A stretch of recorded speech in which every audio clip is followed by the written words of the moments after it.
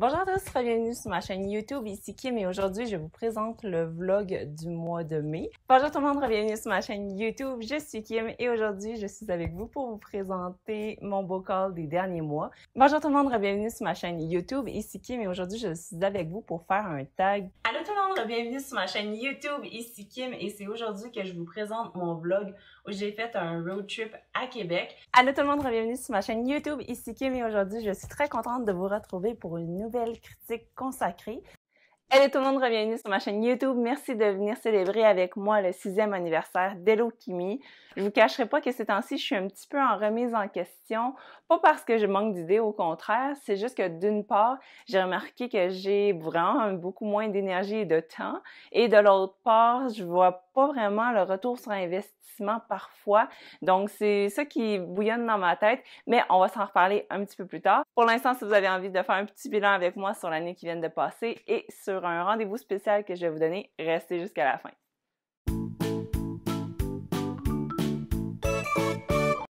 Alors pour débuter, j'avais pensé partir du tag que j'avais créé il y a quelques années. On va pas tout faire les questions, mais je trouvais que c'était un bon point de départ pour commencer la discussion puisque pour savoir où l'on s'en va, c'est quand même important de voir d'où l'on vient. Alors la première question se situe au niveau des statistiques. Combien d'abonnés je suis rendue? Alors actuellement, lundi le 10 octobre, je suis rendue à 1832 abonnés et j'ai atteint le 196 535 visionnements. Et dans la dernière année, j'ai publié 24 vidéos, ce que je trouve vraiment bien parce que c'est pas mal l'objectif que je m'étais donné suite à la naissance de Lydia. Je vais quand même continuer de faire mon YouTube, mais je savais que ça allait pas être aussi fréquent qu'avant. Donc, je me suis donné comme objectif de le faire une semaine sur deux. Donc, 24, c'est vraiment très proche de cet objectif-là. Ma fille, là, présentement, elle a 14 mois, puis ça va très bien, mais en même temps, je me rends compte que les fins de semaine, je suis vraiment plus épuisée. Je pense que c'est à cause que je me donne beaucoup dans la semaine aussi au travail et tout ça. Donc là, quand j'arrive la fin de semaine, honnêtement, je fais les siestes en même temps qu'elle, donc... Pour vous donner une petite anecdote, la fin de semaine passée, le long week-end, j'avais envie de vlogger les lectures que je faisais pour me motiver à me remettre dedans parce que la semaine, j'ai quasiment pas le temps de lire ou l'énergie. Puis ça a foiré parce que j'avais juste le goût de dormir en même temps que Lydia. Donc quand elle faisait une sieste d'1 heure et demie, 2 fois par jour, je faisais aussi des siestes en même temps qu'elle. Donc c'est pour ça aussi que ça devient un petit peu plus compliqué niveau montage, niveau tournage. Vous comprenez. On va enchaîner avec la partie bilan. En ce moment, la vidéo la plus populaire, ça demeure Incendie avec 31 465 vues. La deuxième, c'est également une vidéo de Classic Nerd, donc le hors-la par Guy de Maupassant, qui a comptabilisé 16 120 vues. Et finalement, pour le reste du top 3, il y a la planche 5 minutes, quand je faisais des défis 30 jours. La première entrevue avec P-Y McSween sur Liberté 45. Et finalement, comment se créer un coin lecture qui frôle les 7000 visionnements. D'ailleurs, j'aimerais vraiment reprendre ce côté-là plus didactique sur ma chaîne avec ma série Classic Nerd que j'aimerais beaucoup reprendre. Ça fait comme des années que je dis que je veux la reprendre. Mais là, c'est ça, ce serait vraiment de prendre plus de temps pour créer une vidéo parce que ça va demander recherche, analyse, etc. Mais ça va être peut-être plus utile à long terme. Comme vous voyez, je me questionne vraiment sur la place que j'occupe au sein de Booktube Québec et ce que j'apporte aux gens qui me regardent. Donc bref, j'aimerais reprendre ces vidéos-là qui allaient plus en profondeur dans l'analyse de livres qu'on étudiait à l'école. Ensuite, ma vidéo la plus commentée de la dernière année, c'était ma palle du mois de mai, puisque je m'étais donné comme objectif de lire que des gros livres au mois de mai.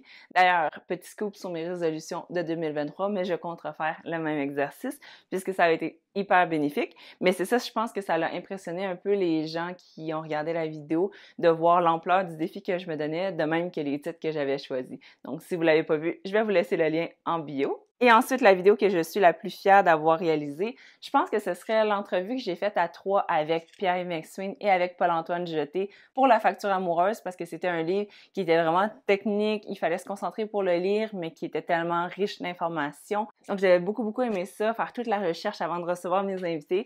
P-Y McSween, c'est quelqu'un que j'admire beaucoup, que j'aime beaucoup écouter. Donc, c'était vraiment super stressant à recevoir, même s'il m'a pas mis aucunement mal à l'aise. C'est juste moi qui voulais être à la hauteur, comprendre tout ce qu'il disait, etc. Donc, j'avais beaucoup aimé ça. Les entrevues à 3, c'est à la fois plus stressant et plus facile.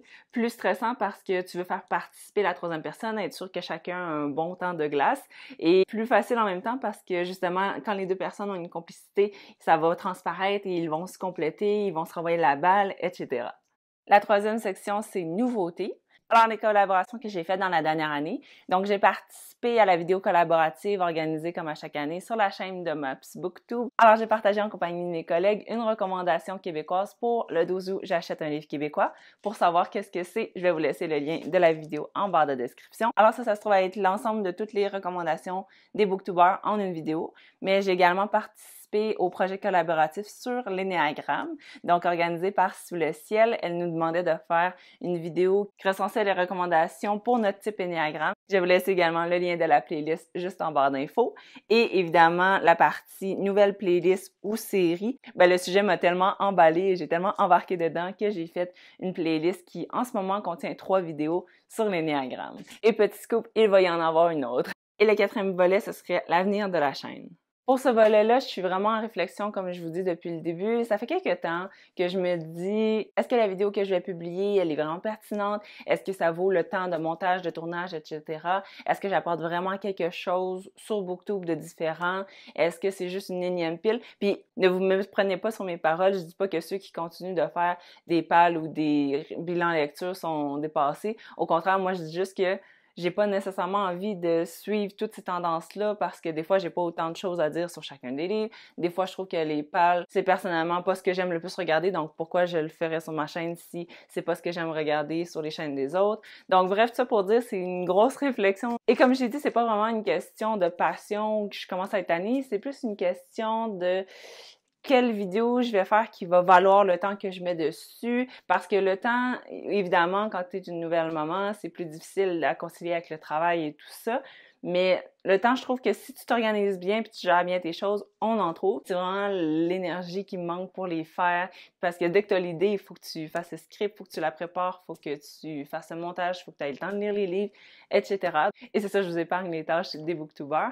Mais si la discussion vous intéresse, je vous invite à rejoindre Maps Booktube et moi.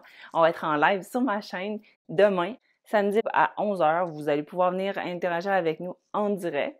Donc, on va passer en revue année après année ce qui s'est passé sur ma chaîne, ce qui s'est passé sur Booktube, les tendances en général qu'on a pu observer, comme le daily vlog, les challenges, les tags, qu'est-ce qui est resté, qu'est-ce qui n'est pas resté. Donc, cette belle rétrospective-là va être intéressante, surtout avec vous qui nous avez regardé évoluer à travers les années. Donc, c'est une invitation qui, j'espère, va vous intéresser. La vidéo va rester sur ma chaîne en rediffusion, évidemment. En conclusion, merci beaucoup de m'avoir suivi à travers les années, que vous soyez un nouveau membre, que vous me suivez depuis le début, que vous me suivez depuis 2 ans. Ça me fait vraiment très plaisir. Et si jamais vous voulez contribuer à votre façon, je vous invite à liker cette vidéo aussi et à me laisser en commentaire ce que vous aimez le plus regarder sur ma chaîne. Ça va vraiment beaucoup m'aider à m'orienter, à m'enligner et je vais pouvoir mentionner vos commentaires dans la vidéo de demain en live avec Maps. Donc, c'est un rendez-vous. Abonnez-vous pour ne rien manquer. Bye!